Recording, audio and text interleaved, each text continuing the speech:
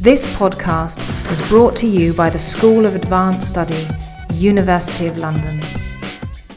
Thanks everyone for coming. I think people might drift in maybe. It's just gone 5:45, so we'll see. And we're going to turn the lights out. We can either have light, but I don't think you'll see the slides if we have the lights on. Comparison, that's A. B. I think we can. B. We've got the light from the corridor and a little bit of light coming in from outside, so we'll see how we go. And actually, Tim's coming on last. Actually, he doesn't have any slides, so by the time the light fades, we'll be okay. So I'm not going to say very much because it's not really my field, scientific archives, but we had an arts archive seminar last year and it was really successful and we had a great time talking about the latest things in relating to archives about the arts, and we thought we'd try and do something similar this time about archives relating to science. And so we've got Parry, and we've got Susan Gordon, and Powell, who are all from Natural History Museum, from UCL and from Wellcome, and from National Archives, all with an interest in scientific archives. So we're going to sort of kind of lead the debate, as it were. And then hopefully everyone will pitch in, hopefully, after you've talked to us about the latest developments in your areas. So I'll hand over to you, Polly. Yeah. Right, hello everybody.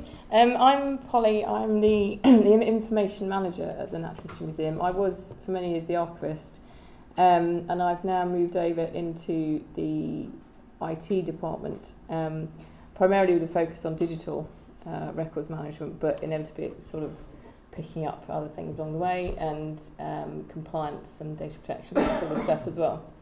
So I'm slightly talking with my, combination of my old hat and my new hat, I suppose. So some of my knowledge of the archives bits is slightly out of date, but bear with me. Right, I thought I'd just do a little bit of background. The Natural History Museum being a fairly famous place. Originally, we were part of the British Museum, which was founded by Sir Hans Sloane, 17th century gentleman of fairly wealthy means by the end of it. He went to Jamaica in the late 17th century where he started collecting natural history specimens. He brought back the recipe for milk chocolate, which was acquired by Cadbury's later on. And he actually married very well a wealthy widow, and then actually became a very good physician in his own right. So he had the money to spend, and he spent it as people did if they had the money in those days on collecting things, absolutely everything. So he left that to the nation when he died in 1753 as the core of the new British Museum. But by the mid-19th century, the second building, which is the one that we know today, was bursting at the seams. So they decided to move the natural history collections off to a separate site. So this is the plan that Richard Owen, who was the superintendent of the Natural History Department, submitted in 1859 to the trustees. It's very much his ideas about the split between extinct and living animals. But what I always like about this is how similar it is really to what we ended up with, because if you just convert the circular areas in the middle into oblongs, you have basically got pretty much the layout of a modern museum. It was very much, Owen wanted to have that central space as the introduction to what else you would find in the museum. And then they bought the site in 1863. So it didn't take, it took a lot of schmoozing on his part, but it didn't take that long in some ways. So this is what we ended up with. This was the 1872 floor plan, the ground floor. And as you can see, you've still got the central spaces, you've got the long galleries and the galleries leading off. To the extent that the Owen's influence is so significant. That gallery there, the Shell Gallery, was going back one, that was pretty much exactly the same space as Owen had designated the Mollusks Gallery in 1859. The design competition was 1864, but the winner died and Alfred Waterhouse took over in 1866. And the construction started in 1873 until 1880. The trivia fact that I like to quote is if you look at the outside of the museum, all the carvings or the modelling on the west side, which is the left-hand side, are all living animals. On the east side, they're all extinct, which reflected what the floor plan was when it first opened. So you really, as soon as you walked in the gates, you were getting an introduction to what you're about to see inside. It opened in 1881, Easter Monday, and it was actually part of the British Museum right up until 1963, known as the British Museum of Natural History, as you can see there. And it didn't become the Natural History Museum until 1992. But everyone knew it as that for a long time before that. But significantly, and I think probably significantly in terms of data sharing, it's not just a museum. It's actually a major international scientific research institution. Over 300 scientists working there in earth and life sciences and core research labs. And they publish over 700 scientific papers a year with international collaborators.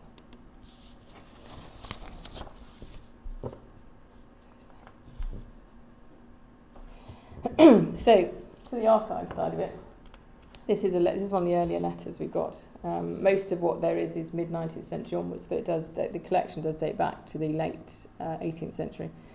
So they are the records of the museum. So the archives is part of the Library and Archives Department, but the library also has a special collection section, which is where the deposited and collected manuscripts are. So like Darwin and Wallace, that sort of thing, they'll be in the library rather than the archives. So in terms of what there is, it's minutes of the trustees, which are the major resource for finding out what went on. Because in the past they dealt with a lot more of the minutiae of the museum business than they do today. Masses of correspondence, accession records, expeditions, including Scott's 2 Antarctic expeditions we've got records from. Scientific research, usually from individual scientists when they retire, but stuff does occasionally come through. Development of the exhibitions, the ephemera like the posters, the leaflets, the postcards that were produced, photographs, thousands of photographs, and architectural plans, and some staff records, not by no means all. We have CALM as a catalogue, and actually we have 2 people here who know that intimately, and that's available on the museum website. Typical researchers, staff, other museums, academics, whether that's students or scientists, historians, general public, family historians, novelists, artists. Typical queries would be tracing origins and history of specimens, of the expeditions, the history of the museum, the architecture, and then increasingly looking for images or items to use in displays, talks, publications and merchandising. All about making the money now, unfortunately. Up to 100 inquiries a month and about 25 approximately researchers to supervise. Luckily the library reading room accommodates them, so the archivists don't have to spend their entire time just watching readers. So on to the data sharing. The museum has a number of expectations and requirements on it for data sharing and accessibility, multiple sources, multiple reasons. As a public record producing body, we've got the Public Records Act. As a public authority, we're subject to freedom of information and the reuse of public sector information regulations. As an NDPB, we've got the government's transparency and gender and open data policy. As a scientific research institution, we have Research Council's requirements and the general scientific community expectations on the fact that you should be sharing your data. And as an internationally recognised museum and scientific institution, our own aims and ambitions and vision for what we want to do is really underpinned by the fact that we are sharing our knowledge, wanting to challenge the way people think about the world, stimulate public debate, equip our audiences with an understanding of science, using our unique combination of our collection, expertise and public reach. So it's that kind of thing. We want to put stuff out there to engage with the public. This page is our new website section on data, which is where material is being pushed through now. It's scientific research and collections information, specimens and a little bit of manuscripts, although it is separate from the Library and Archives, which have their own section of the website, which I'll come on to later. But from here you can access the data portal.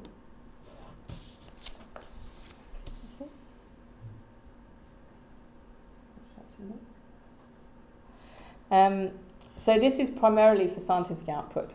It's the collections, information, data sets, images, research from our scientists. It's material that we might once have got into the archives on paper, but quite possibly not, because scientists kept hold of it in the department. And in the data portal's team own words, a platform for deposition and discovery of NHM collections and data to promote innovation and collaboration through easy access and reuse of NHM data. It integrates with our collection design, the specimen collection management system. It has stable, citable identifiers on data sets and records to measure impact, and it's technically sustainable. And it serves external portals of scientific information, so the Global Biodiversity Information Facility, GBIF, and the Encyclopedia of Life, just to name two. It includes the output of the Digital Collections Programme, which is a major initiative to digitise 1/4 of our 80 million specimens over the next 5 years, making available the most important natural history collection as a digital resource with an online specimen or lot level database of all holdings, with core metadata and or images for key parts of the collections and flexible informatics tools. So it was approved in November 2013 with 3 pilot projects, and it's just finishing the first phase, and it's just got funding for phase 2. So you've already got things coming through on the data portal of the Mesozoic project, for instance, which was digitising British fossils from the Mesozoic period. So there is a big drive in terms of scientific output to really push that out into the public domain. It doesn't currently deliver archives content, but it hasn't been ruled out as a potential source. But as with all these things, because we have no absolute solution at the moment, it requires some investigation as to whether actually it would be at all appropriate. But it is there as a possible.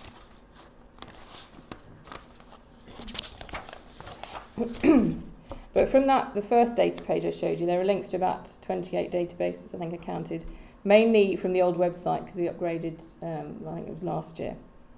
Some of those are on biodiversity, so algae, British mosses, bumblebees of the world, that sort of thing. But also some on the collections themselves. So you've got a couple of herbarium collections, so the pressed plant volumes, and collection specimen data, so microfossils or bird types. But the one I'm going to talk about is the Wallace letters, because that's the sort of pure manuscript collection, as it were. The Wallace letters online is the output from the Wallace Correspondence Project, which was, well, the website was launched in January 2013 as part of the centenary year for Wallace's death. With the aim of, and the project has the aim to locate, digitise, transcribe and interpret all of Wallace's correspondence and other influential manuscript material, including letters by his contemporaries that talk about him. So it had a pretty big scope. It was externally funded by the Mellon Foundation and then the Templeton Foundation. The library bought the Wallace papers from the family in 2002, and then there was an edition in 2005, and they found some in the loft, as you do. The collection was annotated copies of his own books, manuscripts, correspondence, which was absolutely massive, because I was sitting opposite the archivist who was cataloguing them at the time, and there was just absolutely massive. Photos and drawings relating to his scientific work and family and personal life. And there were some butterfly and beetle specimens from his private collection. So the archival material was catalogued onto the Archives CALM database. We got a project archivist in to do that. She's actually been a previous volunteer in the archives. And this formed the core of Wallace Letters Online. The Wallace Correspondence Project has its own website, as it was externally funded, but it runs off a museum database. The CALM records were imported at the beginning, and it's available through this page. So if you do a search, I think it's very, very tiny, but I think if you search in there for something, I did H.W. Bates, and then just picked one of the many that came up. Again, it's very tiny, so you can't really see, but is it as an exemplar of what a record looks like. It has the record number, it's got the sent by, sent to, date, it's got a summary description, and then you can actually see, on not all, but on some, a transcript and or a scan, or sometimes if you've got both, you can actually see them alongside each other. And they have actually got that for the majority of entries, they have actually got a transcript and scan apparently. Further work is currently on hold because funding ended at the current round of funding ended in July 2015, but they'd found 982 letters and other documents by that point, and of those the scans were over 5,000 of them. So the total in the database now is nearly 6,000 documents and over 23,000 images. All the Wallace-related manuscripts, which the project knows about everywhere, have been catalogued, and images have been obtained from nearly all of them. But I think, I mean, it's certainly up to the point of funding ceasing, and then if they ever get more funding for it, it's very much, they're always on the lookout for more stuff. So if you ever find any Wallace stuff in your collections that they don't know about, do let them know. So yeah, I mentioned the Library and Archives catalogue being a separate entity from the data portal, the data section of the website. With regard to data sharing, that's probably more in the future, to be quite honest. But last year they implemented a new catalogue system which can search across the Library and Archives catalogues. There's 2 separate catalogue systems. Because it's a library system, it doesn't do hierarchy, but you can actually click on, you bring a record up and then you can click on it and it will show you the CALM record with the relevant hierarchy and links to name authorities and all that kind of thing.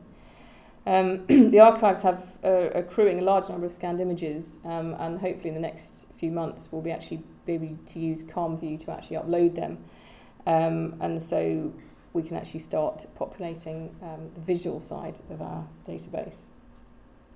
Once that's set up, we have a hope, it might be easier to incorporate some digitalisation into future cataloguing projects, or vice versa, I suppose.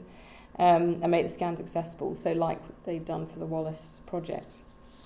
Work plan for next year is trying to establish a proper digital archive for the Born Digital, because we don't have that at the moment. We've got a small area on a server which, if people give us stuff, we can save there, but we can't make it accessible, and it's in no sort of organised form in terms of the transfer process.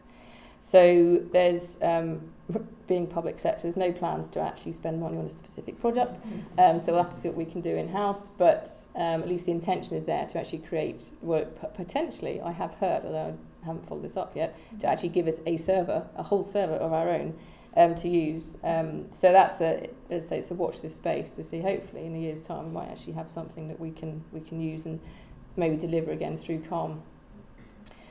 We do have a media asset management system, so a DAMS, which is currently being implemented, and that may, again, like the data portal, is something for us to investigate as to whether that might be something we can use to deliver image content. But again, we need to investigate what that would actually mean. And finally, I should also mention the library's involvement with the Biodiversity Heritage Library, which the museum was heavily involved in the setup of. It's an international consortium of natural history and botanical libraries, in partnership with the Internet Archive, digitising the legacy literature of biodiversity. So public domain books and journals out of copyright, or in some cases where they've managed to obtain the copyright, or put copyright permissions. And they've now got almost 1,000 titles and over 7,000 volumes digitised from the museum's published material collection. Doesn't include special collections and archives, and I'm not sure that it's actually ever the intention to, but just in terms of making our collections available, that is definitely up there as one of the things that the museum is doing. So, on that note, so I hope that's given you a bit of an idea about, build it up, but it's just a question mark. I hope that's given you a bit of an idea about where we've come from and where we're going. I think there's lots of potential. We just need to find resources to do it. Thank you. Thank you very much, Polly. I think what we did last year was we waited until the end of all three, and then we had like sort of group questions. So maybe we could do that again this year, and then we could kind of go through all three. So if people have got any questions for Polly, just hold on to them, and we'll bombard them at you in a little while. And so we'll go on to our next speaker, Susan Gordon. Shall I put your slide up for you? So, is that right? Yeah. Susan.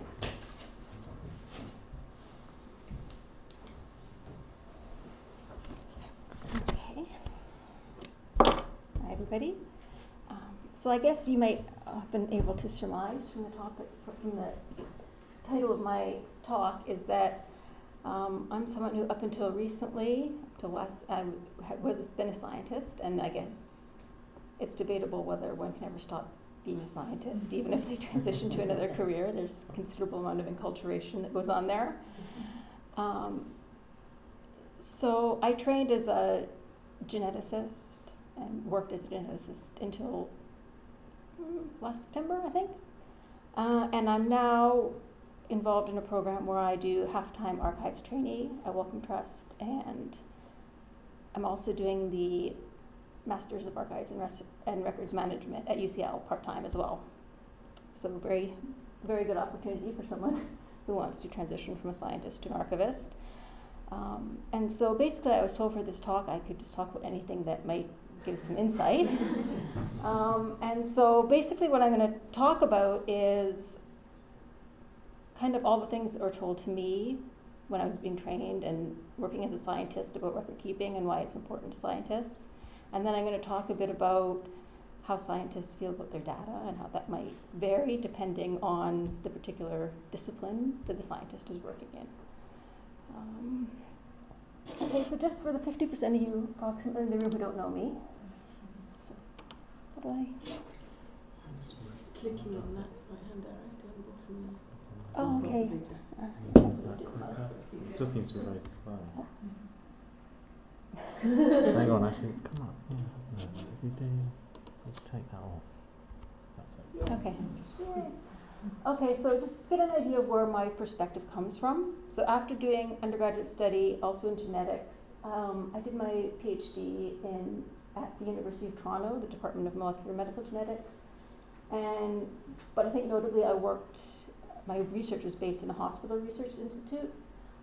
And so I worked on kind of very basic laboratory biology, genetics, molecular biology, protein biochemistry, looking at the pathways that underlie rare human genetic disorder. And so after doing that for a few years, I was a bit sick of it.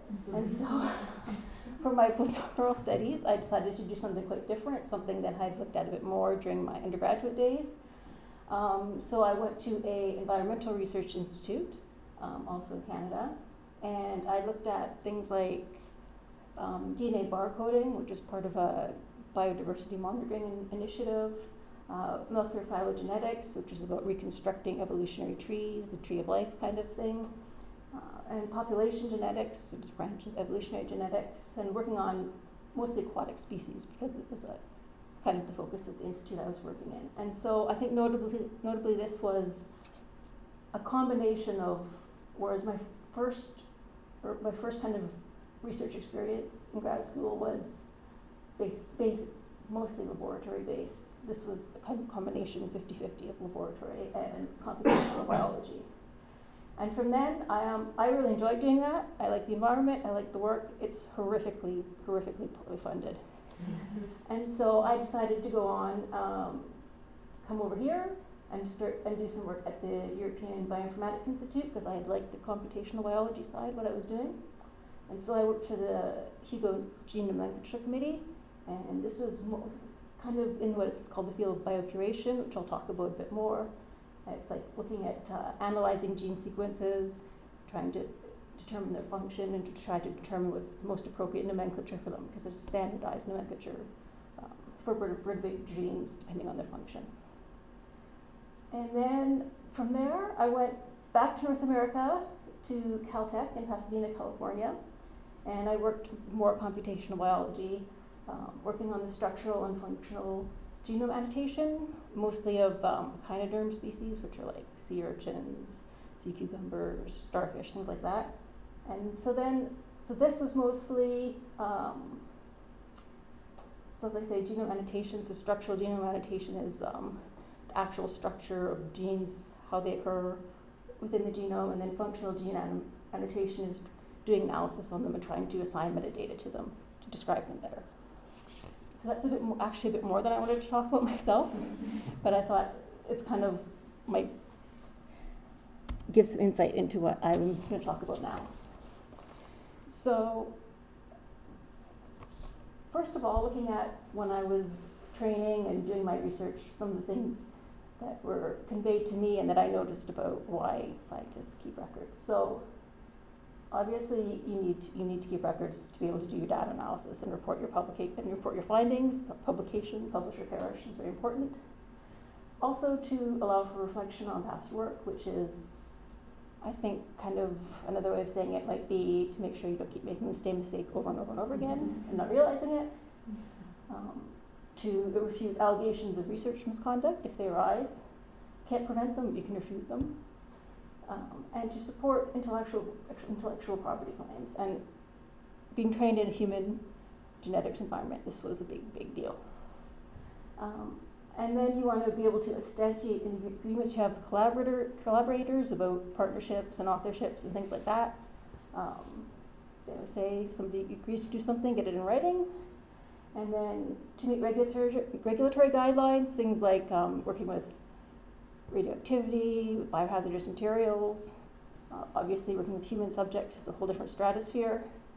And then also with regards to funding requirements, which is becoming more and more a thing these days with the requirement of research data management plans. So I think overall what we can say about these motivations is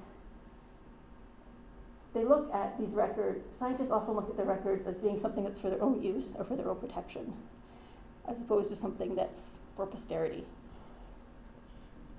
Okay. And so, like I was saying, it's a publish or perish world, and your published work is what is often viewed as the contribution to posterity, as well as any resources, experimental resources people generate, like standardized protocols or cell lines or experimental tools or things like that. And I think that data is often viewed as, in laboratory science, as kind of a single purpose, single use kind of thing. And this is, I think, exacerbated by the fact that a huge proportion of research effort in laboratory science doesn't result in data fit for publication. Like if 10% of what you do results in something useful, that's fantastic. And so that's, I think, one of the reasons why published data and getting published data is like so important. And I think there's a feeling that among a lot of scientists that if unpublished results or data are no longer of use to the investigator, they might not be of use to anyone.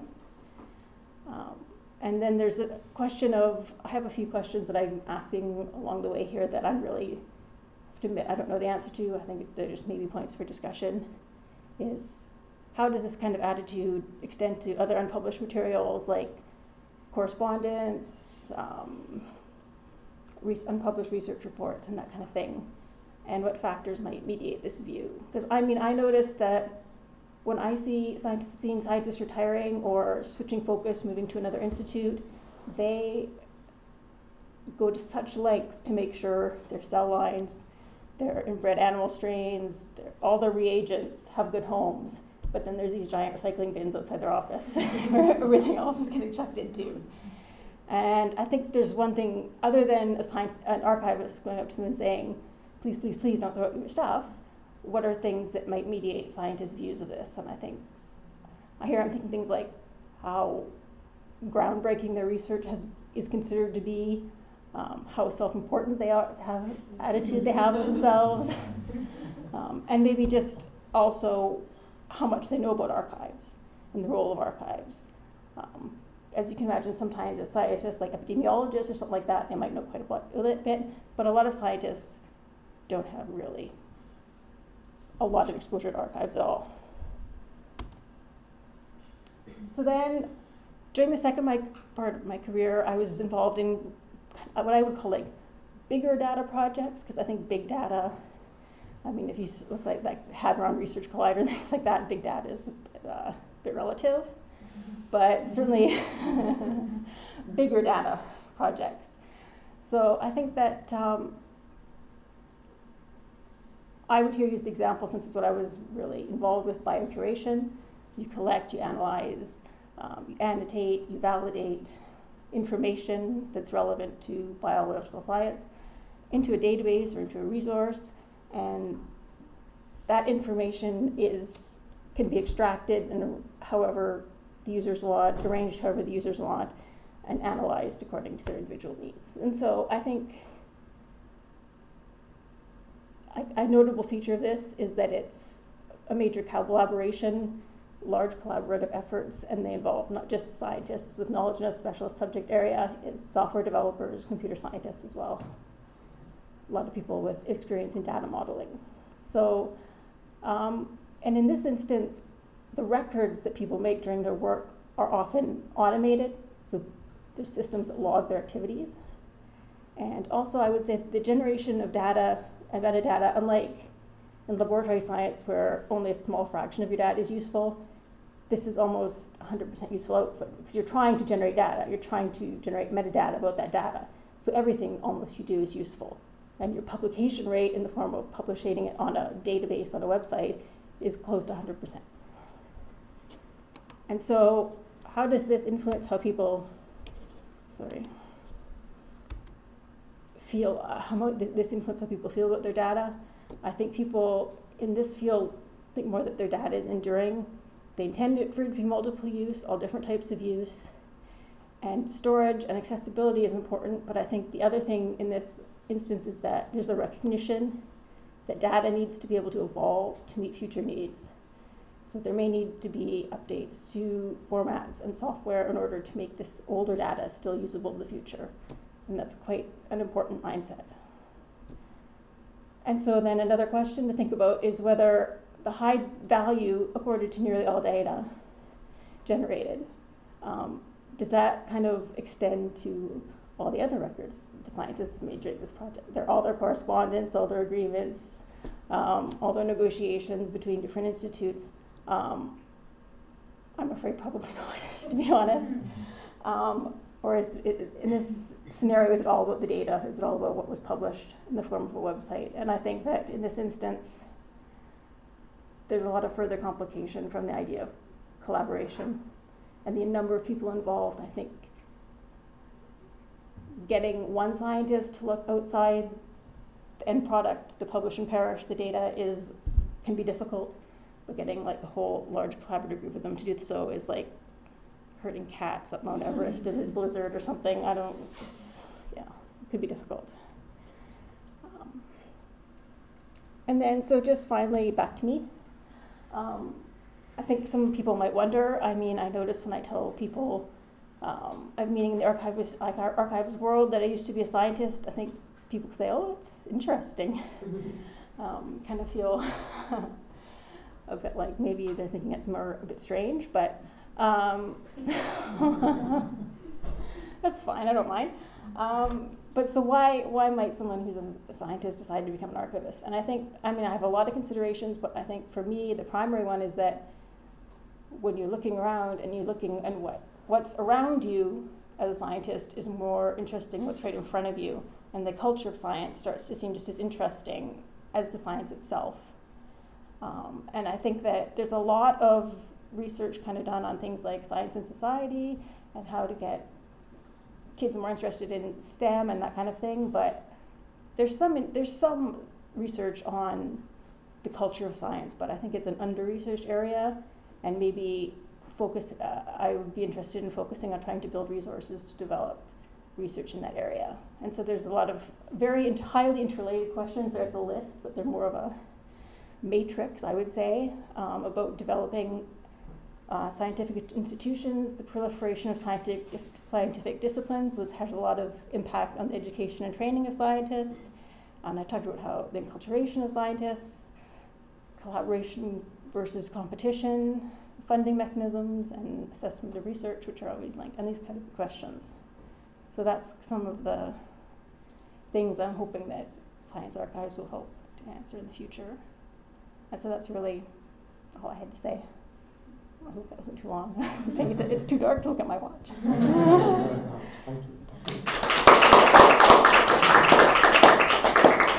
Thank you very much, Susan. And we'll go straight over to Tim to put everything together. And because Tim doesn't have a PowerPoint, we can be dazzled by light. Can I just ask you, do you mind if there's just a light switch just behind? I think you just press it once, it should. Right, it's going to come on. Great. Right. Okay, over to Tim Powell from the National Archives. Well, some of you will know who I am, and some of you both. I work in the Independent Archives team at the National Archives, which is part of Archive Sector Development. So we're part of the outward-facing work of TNA. I was recruited to work at TNA few years ago to work on religious archives, which was a bit incongruous really, because nearly all my career had been spent on science archives. However, that was a bit of an accident, since I got into it while I was finishing a PhD in early medieval history, which is not an obvious background. So I applied for a 1-year job, and 20 years later I was beginning to get the hang of it.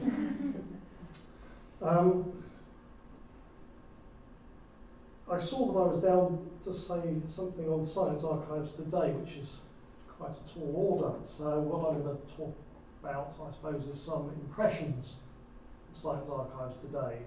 The saving grace being that they're not all my impressions.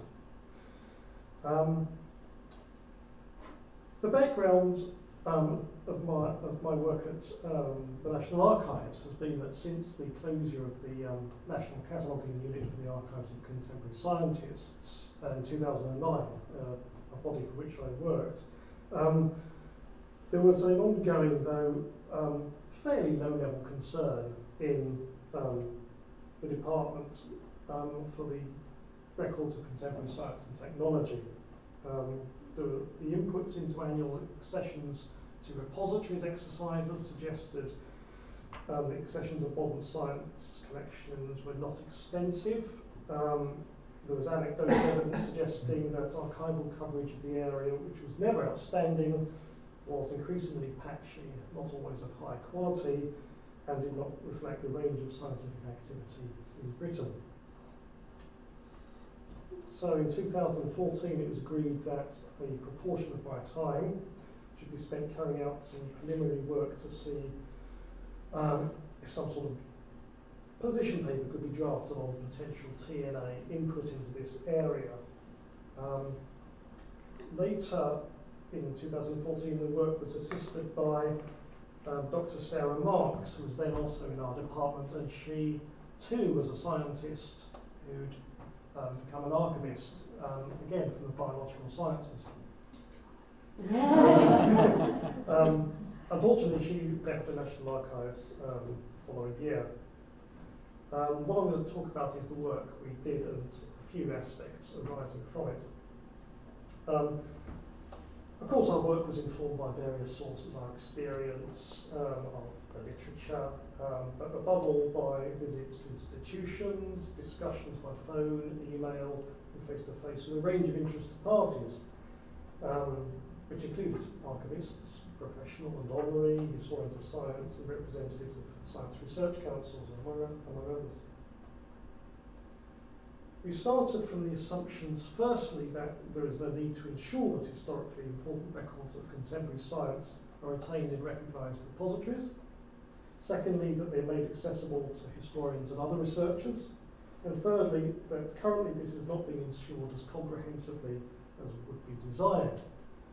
In our course of our discussions, no respondent disagreed with these assumptions, although some pointed out the splendid work that their institutions were doing in this area.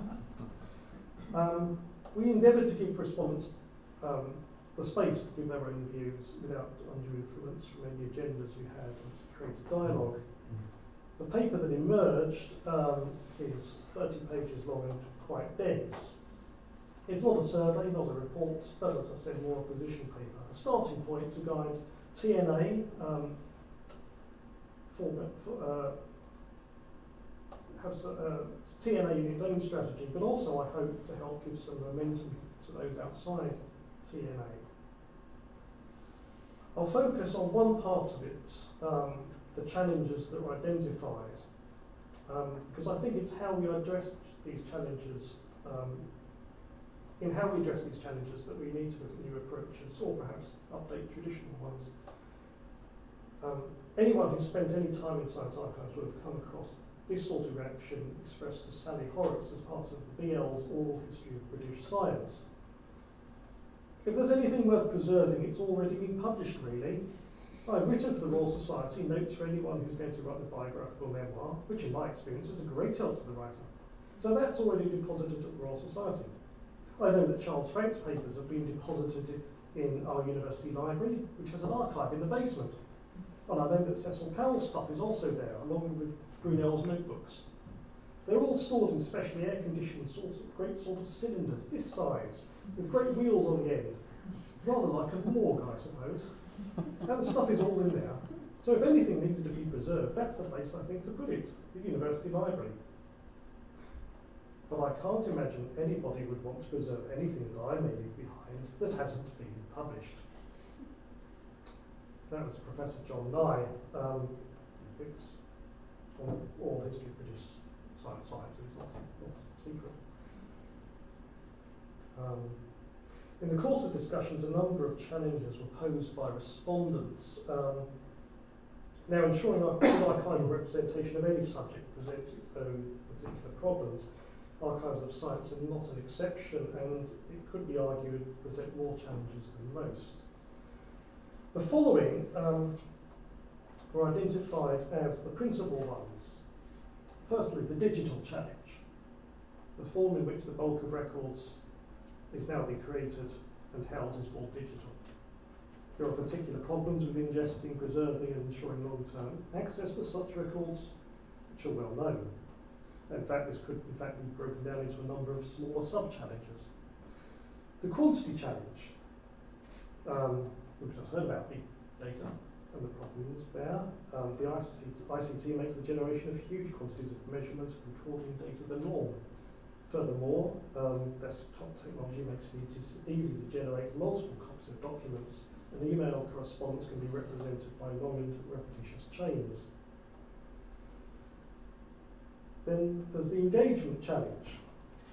Again, Susan touched on this. The challenge of conveying to scientists what historical archives are and why they matter.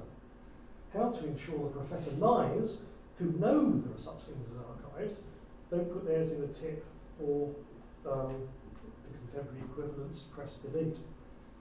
Again, a number of sub-challenges. Then there's the contacts challenge, how to actually reach scientists, those with less understanding than John Nye, with the case. In the first place, you may have a very good argument, how do you actually get it to them? The retention challenge, how to keep historically significant documents between their creation and use and transfer into the archives. Again, particularly with digital, this is a problem. Benign neglect is no longer a solution. You can't just stuff them in a filing cabinet and wait till retirement or death. And then open the filing cabinet and lo and behold, a bit of rust, but basically intact. The institutional challenge. Science has been collaborative for a long, long time, but ICT has made it interinstitutional and international collaboration with multiple partners the norm for most projects. And two challenges were highlighted facing archivists dealing with science archives. The expertise challenge. Archivists often lack the confidence, knowledge, and or background in handling such archives. The exploitation challenge. Science archives are generally underused by researchers compared with other archives.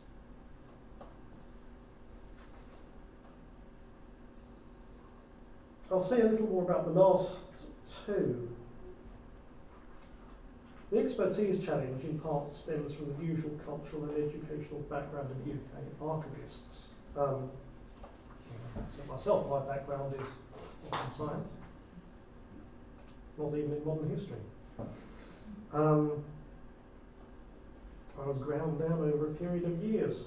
The content of scientific archives may be highly technical, and some archivists feel, rightly or wrongly, that they do not have the skills with which to undertake processing, and that acquiring sufficient understanding to do so is not something for which they have time or necessarily the inclination. But we should be clear, I think, that while the issue is exacerbated by the familiar problem of archivists of not having enough time to do all the things they would want, scientific archives really do present particular challenges. It's not illusory that they can be really quite difficult. So accordingly, things like preparing grant applications for cataloguing or other archives work on scientific archives can present itself as more of a difficulty than an opportunity, particularly where you're in a repository where you have alternative collections to look at, concentrate on. The exploitation challenge means it is also true that in some more general repositories, scientific archive collections are noticeably less used in comparison with collections in areas such as politics, literature, social history, and so on. Furthermore, much of the focus of the history of science in the UK has been on the period from the 18th to the early 20th centuries.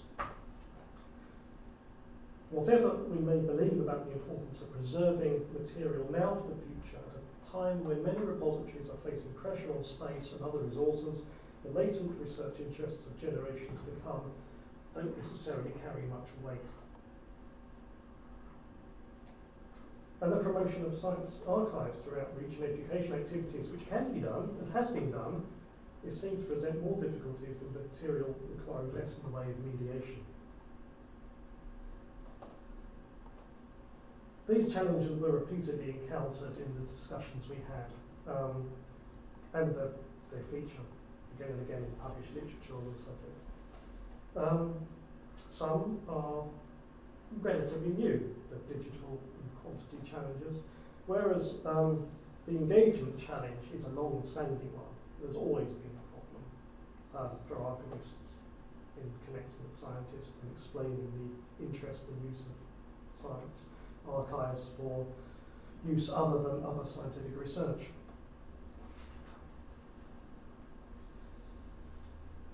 The paper goes on to discuss the challenges and point to some recommendations which are intended as the starting point for further discussion. So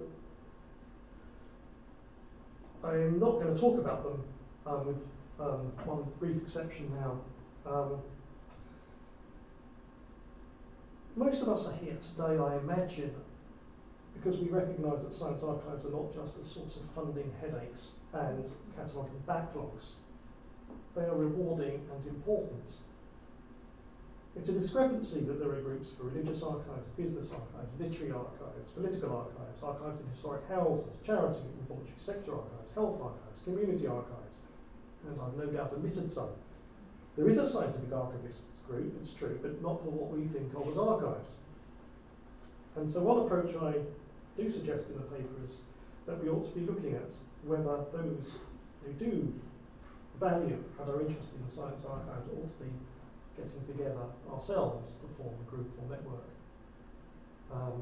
Not necessarily just to compare horror stories and difficulties, but perhaps to celebrate some of the interesting things that we find in science archives. I'll conclude by referring back to 1966, when a British Records Association conference looked at this subject. They mentioned a number of challenges. They may seem familiar. The history of science as a discipline being heavily focused on the 17th to 19th centuries, the challenges of new technology, the fact that scientists generally worked as members of a team, the need for archive guidance for scientists, the role of the PRO, as it was then, in respect of modern scientific records, and the challenges facing archivists with no science background. There is nothing new under the sun. Thank you. Thank you. Well, thank you very much, Tim, and thank you to Susan and to Polly as well.